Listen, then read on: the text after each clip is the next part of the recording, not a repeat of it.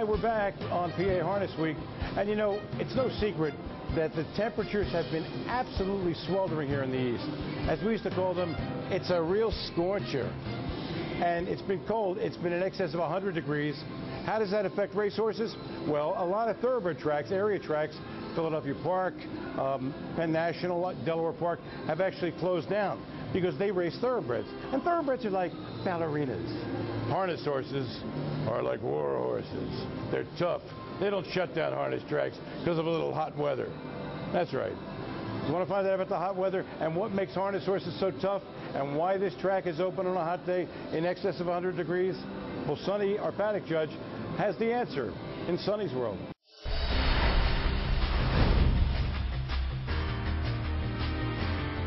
Thanks, guys.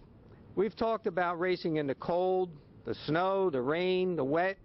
Today, it's a little warm. I'm here with trainer Tyler Raymer. He's going to tell us what it's like to race a harness horse in this hot weather. Tyler? The first thing that we have to do is keep ourselves hydrated. So we do the same thing with the horses, because like we are right now, just standing here, we're into a sweat, and they're feeling the same way. They'll have fans on them, and we try to keep them as cool as possible, and but also try to keep them hydrated beforehand and afterwards. The biggest thing is that they're tough enough animals that they'll take on the elements and perform. But after the fact, they need the help to recover. So we just need to make sure that they're getting enough of those electrolytes and fluids back into them. Okay, thanks, Tyler. Back to you guys. I'm Sonny the Paddock Judge. Thank you for that, Sonny. And now back to more Grand Circuit action at Mohegan Sun Pocono Downs. It was Tuesday, race 6. 3-year-old filly pacers were in action.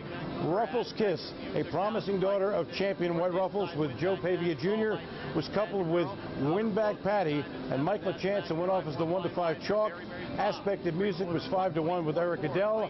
Let's see what happened. It's still Ruffles Kiss holding sway. Pavia now asks her for more there. Inside, Hello, Great Mate getting a real good trip. Sand winds are fading. Moving up, Aspect of Music. At the top of the stretch, it's Ruffles Kiss. She's still clear by about 2 full lengths.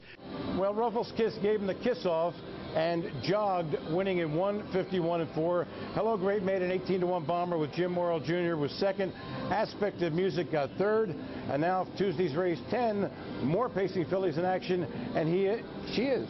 Thank you very much. Okay, and here we've got It's the Lovely, who is the 1-5 favorite with driver Jeff Gregory in control. Sand Jester, I thought maybe she was the sister of Shark Jester, but yeah, she's not. But she is trained by Ron Burke. And Sugar Coated, longest shot on the board, but I think she shows some promise in this big field. We'll find out.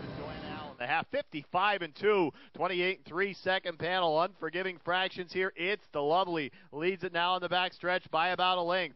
Sand Jester led just briefly there. Now with the pocket trip. Elegant Girl and Tom Jackson trying first over here. Improving there to third. Inside fourth is Artificial Flowers. Following up on the cover outside Sugar Coated. And you've got Naughty Indeed further back to NF Salsa and Imperial Flower. 3/4, 124-2. 29 even third panel. It's the Lovely, leads it by about a length. Sand Jester hasn't gone anywhere, right there still in the pocket. Trying to move up, further back out wide is Sugar Coated, and Artificial Flowers still inside. Top of the stretch, looks like a 2-horse dance here. It's the Lovely with the lead. Sand Jester going to try her in the passing lane here, but It's the Lovely has that lead and is now extending at the line. It's the Lovely, and Jeff Gregory get the win. Second. It's the Lovely is D-Fabulous and D-Fast, and she's the daughter of 4-Star Shark. She wins easily by 2 lengths in 1:52.1.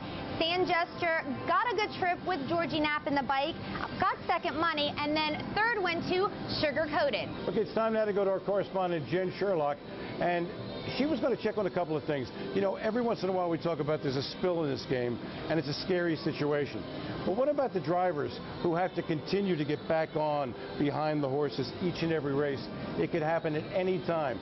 What are the physical aspects, the psychological aspects of getting back on the bike after you've experienced the spill? With that, here's Jen.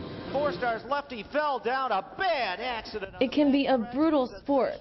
Accidents on the racetrack can take their toll on these drivers, but somehow they get back on the sulky and do it all over again. Drivers Eric Goodell and Tim Tetrick take the good with the bad when it comes to their job.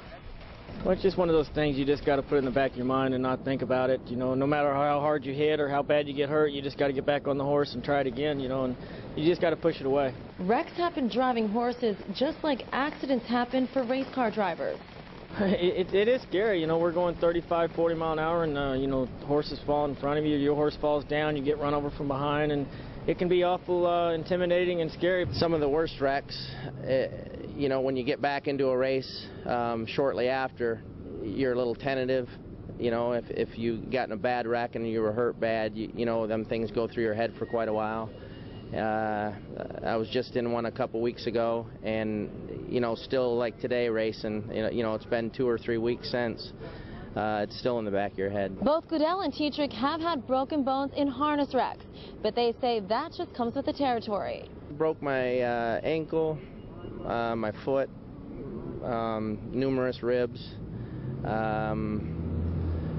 And other than that, basically just, you know, banged up, bruised up. One day at the Meadowlands in a qualifier, I was following, a horse fell in front of me, and I got slammed to the ground and, you know, cracked a few ribs, but knock on wood, I've really not broke too many bones or, you know, been hurt where I had to sit out a long period of time. I try to stay really, really fit, you know, do a lot of running and cardio and try to be flexible, and you learn from other wrecks in the past what to do. I mean, with experience it kind of helps, but I mean, you're still, you know, what happens is going to happen. I'm Jennifer Sherlock for PA Harness Week.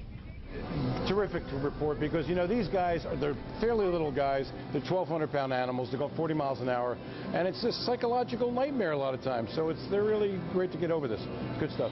Okay, Chester's race 10 on Sunday was a goodie, and with that one, here's Heather. Okay, and here we've got star of the game, won this class last time out, is the 1-5 favorite with Tim Tetrick. Western Avenue won a $15,000 claiming handicap last time out, and then jumps up to this one, which is a $25,000 claiming handicap. He's about 8-1. The rest of the field are bombers. Western Avenue took some bad steps there moving into the far turn, so star of the game's back 2 in front. 3/4 in, 123 flat. The field turns for home. Star of the game's an 1/8 of a mile from home and still a length and a half on top. Western Avenue's trying to re-rally. Best Dream Seeker looks to split rivals. They're coming down to the finish. Star of the game's full out. Here's Western Avenue re-rallying Western Avenue. Jumping this horse up in class, obviously the correct decision. Western Avenue wins in 152-2. Certainly not the easiest trip either. And it even looks like he makes a bobble in the latter part of the race. Stay with us. When we come back, we're going to go back 53 years ago to one of the great racetracks in the country for their opening night. It's going to be amazing footage, and you won't want to miss it. Stay with us. You are looking up at the lighted glass of the clubhouse entrance facade. It's your big night out, and you deserve a little more. Come on, come on. That's why you'll love the Downs off-track wagering. It's more than a sports bar. It's extra fun because you can watch, wager, and win on the hottest horse racing action from Mohegan Sun at Pocono Downs and across the country. Downs off-track wagering, Allentown, Carbondale, East Stroudsburg, Hazleton. Gambling problem? Call 1-800-GAMBLER. Another beer, please.